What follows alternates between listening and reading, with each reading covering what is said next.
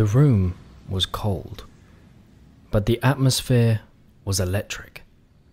Huddled in rows, 30 inmates of Peveril Internment Camp on the Isle of Man were held in taut expectation. James Larratt Battersby, known around the camp as the Mad Hatter, had rallied these men, promising them a spectacle of a speech. Battersby was known for being a powerful salesman. His stories from the time in the British Union of Fascists and his own rousing speeches had helped him sell this proposition. The man they had come to see? Thomas St. Barbe Baker. His reputation preceded him. He was loud, outspoken, and known as a radical Christian.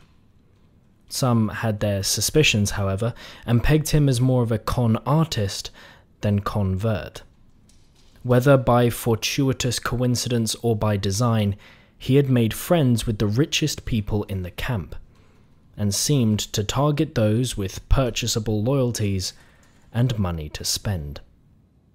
This didn't dent the excitement of the men that had filled the room to hear him speak. Baker said he had a direct revelation from the Holy Spirit he had to share. And, as he stepped up in front of these men, there did seem to be a sense of some sort of presence around him. Battersby would say that this was because of his connection to God. Others would say it was his own cocksure confidence and heightened self-perception. As Baker began gesticulating, his voice filling the room, Battersby was enthralled. The men enraptured, and something was being born.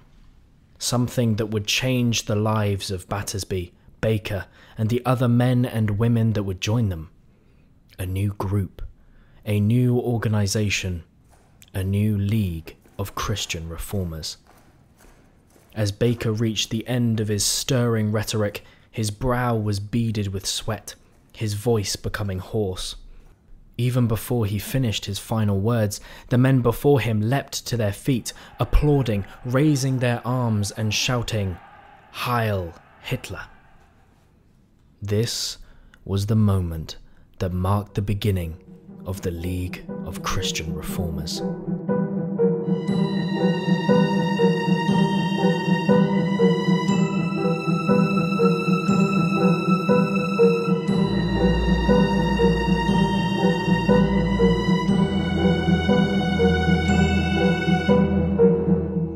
That was 1942. But the story begins a decade earlier. Oswald Mosley, a politician of limited success, founded the British Union of Fascists in 1932, and it was here that all of the founding members of the League would find their starts.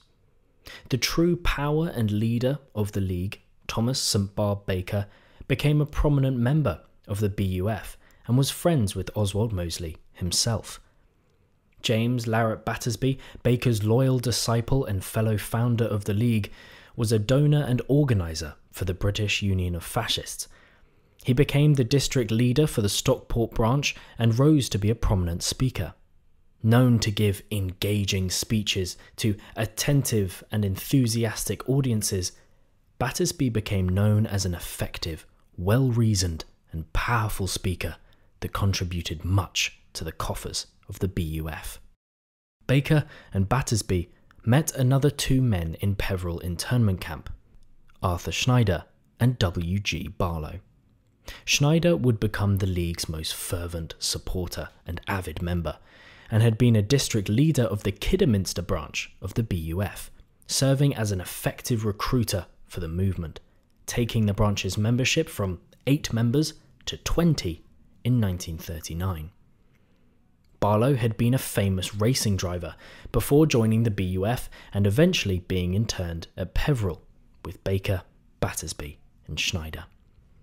However, the BUF was not the only fascist organisation prominent in Britain in the pre-war years, nor was it the only fascist organisation the members of the League were a part of. Baker had been a member of the Nordic League, one of the most virulent pro-Nazi organisations that promoted extremist measures to push Nazism from 1935 to 1939.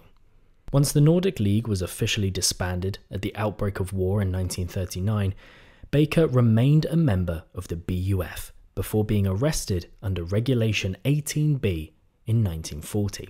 These political views and affiliations were what brought the future members of the League to the attention of MI5 and the government, and led to their arrest under Defence Regulation 18b. Regulation 18b allowed the government to intern without trial those individuals they deemed as a threat to the nation by being opposed to the war against Germany. As Aaron Goldman records, Regulation 18b gave the Home Secretary the ability to take action against anyone who was or who had been a member of an organisation subject to foreign influence or control, or whose leaders had had sympathies with the system of government of an enemy power. This provision was primarily aimed at Oswald Mosley and the BUF, which meant it brought the future members of the League directly into the line of fire, as all of them were members of the BUF itself and other fascist organisations.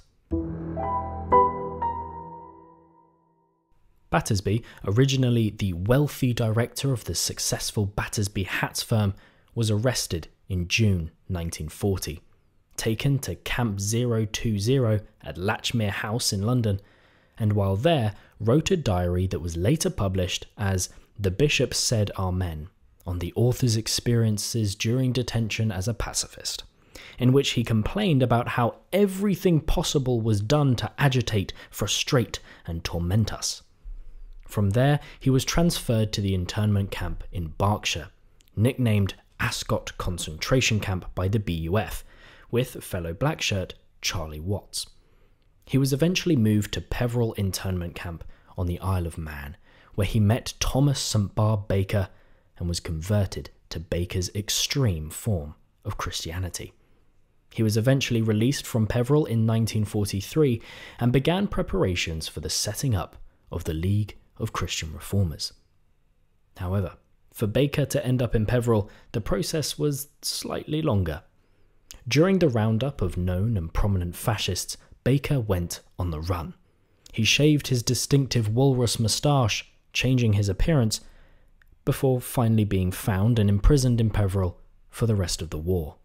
He was one of the last to be released, even after Oswald Mosley himself. Even before his internment, Baker had been on the more fanatical and outrageous end of the fascist and religious spectrum, even going as far as to think that some marks on his baby son's forehead constituted a swastika, and his son was, therefore, the heir to Hitler. This led to his wife becoming increasingly worried about his deranged beliefs and filing for divorce. While in Peveril, rumours began to arise from guards and fellow inmates that maybe Baker was not everything he made out to be.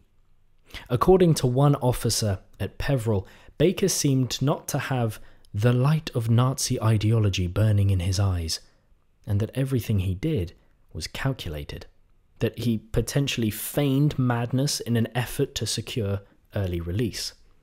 Even a German psychologist interned with Baker was forced to remark, "The man was a fool with neither brain nor idea."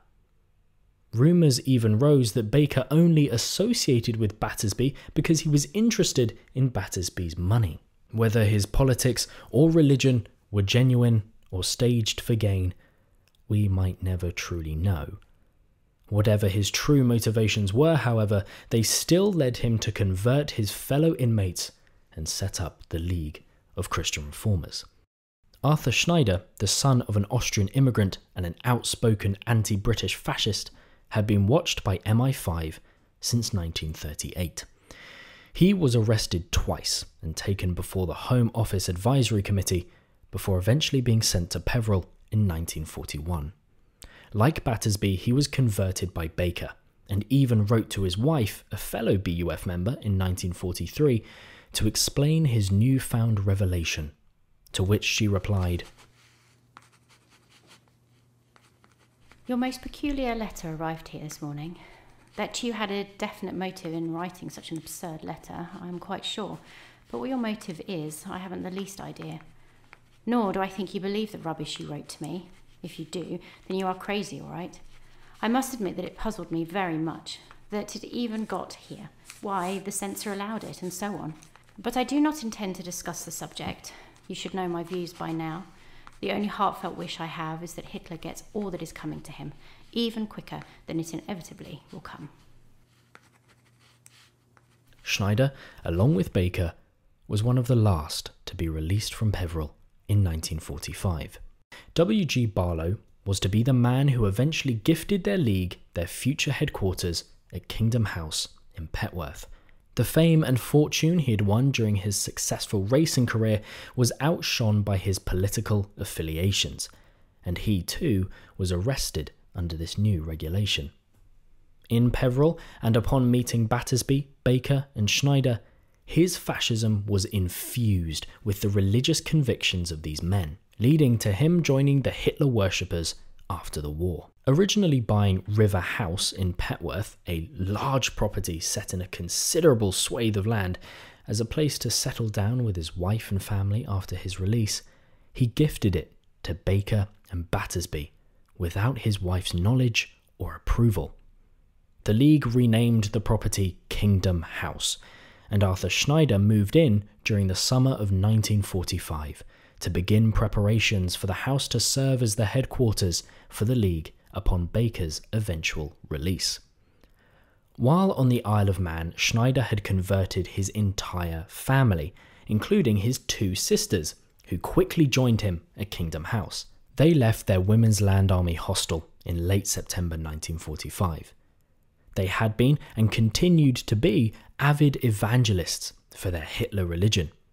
Schneider had written a letter to his sisters in 1943 praising them for doing their very best to acquaint as many people as possible with their newfound faith.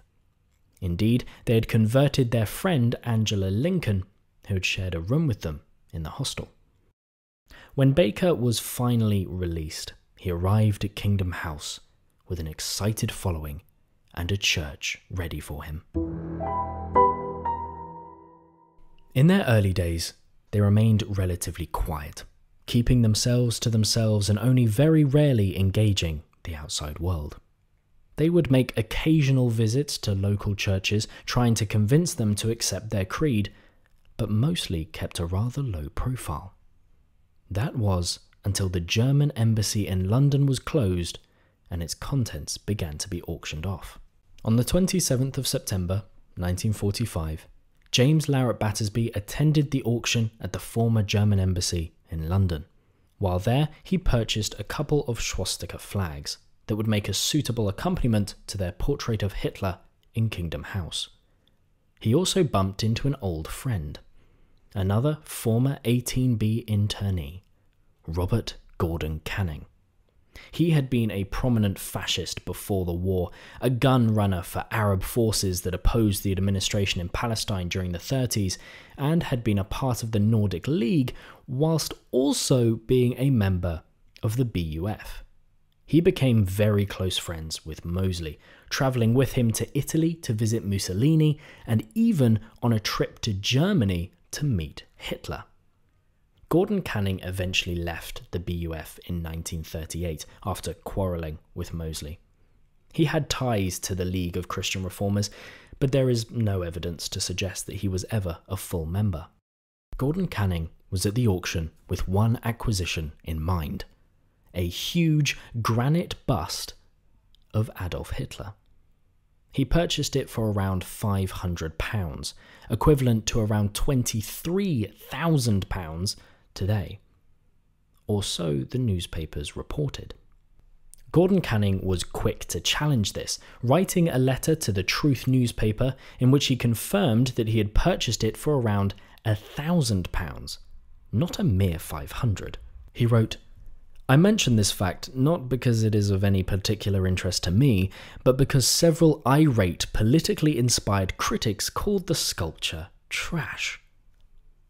When asked about his purchase on the day, his response was confusing to the public but encouraging to Battersby. He said, "Nearly 2,000 years ago, Jesus was mocked, scorned, and crucified. Today he is a living force in the hearts and minds of millions of people in the West, and those who mocked and scorned him and tried him are today of no account." To the press, to the public, to everyone there on the day, Gordon Canning compared Hitler to Jesus Christ and made his feelings plain. Now, with the bust in his possession, he headed to Petworth and Kingdom House. The bust would be housed there, a fitting companion to Battersby's flags, and a disturbing statement of intent. This also launched the League into the public eye, brought them to the attention of Parliament, and spelled the beginning of their downfall.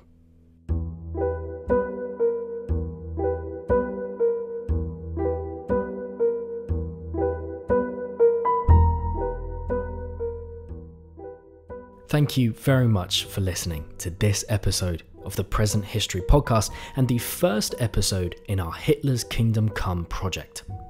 Check back next week for the next instalment of the story of the British cult that worshipped Hitler. Make sure to follow us on Instagram and TikTok, subscribe on YouTube, and check out our website at presenthistory.co.uk so you never miss a piece of content. For all the links, references, and citations, make sure to check out the website, where we have a list of all the newspapers, articles, books, and publications that we used to inform our work. It might be hard to believe, but we didn't make any of this up. And we'll see you next time on the Present History Podcast.